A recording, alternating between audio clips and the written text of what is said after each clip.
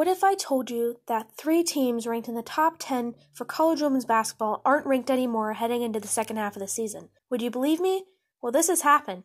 Texas was number 3, Tennessee was number 5, and Louisville was number 7. First off, Texas. On paper, it seemed to be Vic Schaefer's best team since his 2018 Mississippi State Bulldogs that reached the Final Four. They looked like a Final Four team and a favorite to win the Big 12. Currently, their record is 11-4. 2 of those losses come from ranked opponents, one being from UConn, and the other being who was then ranked number 6, Louisville. The other 2 losses came to Marquette 68-61 and South Florida 70-65.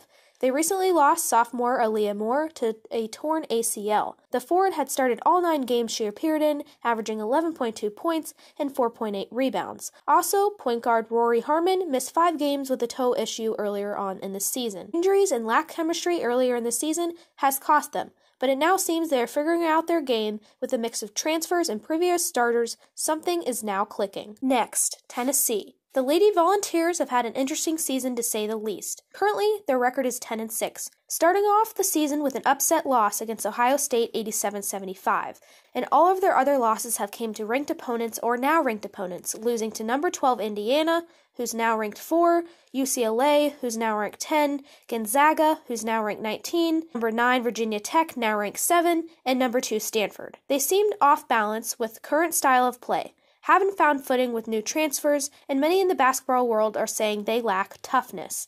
Though the Lady Vols aren't where they want to be, their 1-2 punch of seniors Jordan Horston and Rakia Jackson have been making an impact. Jackson averages 16 points, 5 rebounds, and 1 assist, while Horston averages 16 points, 6 rebounds, and 3 assists. Lastly, Louisville. The Cardinals sit at 11-5. Those losses have come to Gonzaga, now ranked number 19, South Dakota State, number 4 Ohio State, now ranked 3, Middle Tennessee, and most recently, Duke. Louisville lost 2 of their top 3 scorers from last season in Emily Enksler and Kiana Smith. This led to hope in bigger seasons from Olivia Cochran, Kristlyn Carr, and Morgan Jones, former All-ACC first team. But that hasn't really happened. Though Cochran is making an impact in the rebound column, averaging 7.3, the trio each only contributes about 11 points a game. But Louisville star Haley Van Lith hasn't faltered in this disappointing season for the Cardinals. The forward averages 19.8 points, 5.8 rebounds, and 3.3 assists.